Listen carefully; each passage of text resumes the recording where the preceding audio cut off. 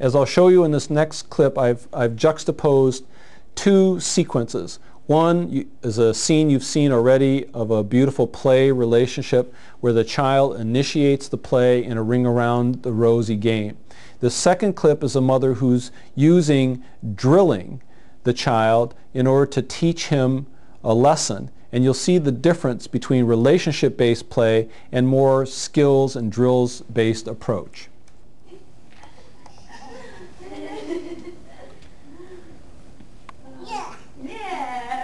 You'll notice that they waited patiently for Lena to initiate. Yes, you want the X? Yes, Mama. You want the X? It's X. Yes, Mama. You want the X? Yes, Mama. You want the X? It's X. Yes, Mama. Yes, Mama. Okay, take it. Put it. Excellent, Bohima. Good job. Good job. C. C. Okay. Good job. This mom knows what she wants him to learn.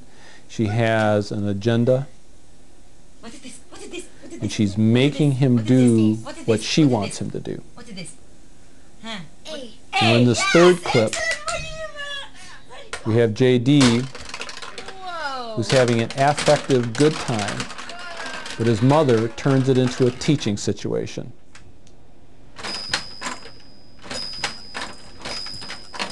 Wow, how many balls are there, JD? How many? One, How many? 2, 3, 4. Very good. 4 balls. And how old are you? 4. You're 4 years old, and there are 4 balls. Same number. 1 for every year.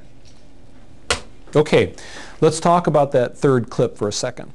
The activity was obviously something J.D. liked to do. He had affect around this activity. He was pounding the balls into the castle towers and he was waving his hands in excitement. His mother said, "Wow," when he started to hit them, which was joining him in his play. And when she asked him to count the balls, he did and gave some nice eye contact. So in a way, that was teaching, but it was also relationship, which good teaching can be. But then she tried to teach him that 4 balls and 4 years old were the same number, and she lost him. And that was an ineffective form of teaching, which I would call drilling.